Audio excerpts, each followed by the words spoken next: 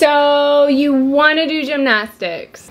Here are 5 things to expect as a parent. Number 1, it's going to be chaotic, but it's going to be an organized chaos. You're gonna have classes starting, ending, switching, coaches going on break, coaches coming, leaving, and maybe people getting hurt. Hopefully not, but it happens.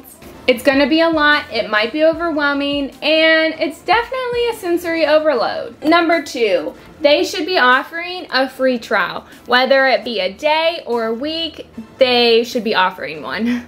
Number 3, your kid will probably get hurt. Whether it be something little or whatever, they're in a dangerous environment, but you need to let them do dangerous things safely. And that's where we come in, coaches and gyms. Number 4, your coach should be spotting. If your coach is not spotting at all during your practice, then you should be asking questions. And number 5, the last one, your gymnast will progress at her own speed. If at any time you don't think she's progressing, talk to the coach, get some information, see how she's doing. And usually gyms do like a report card.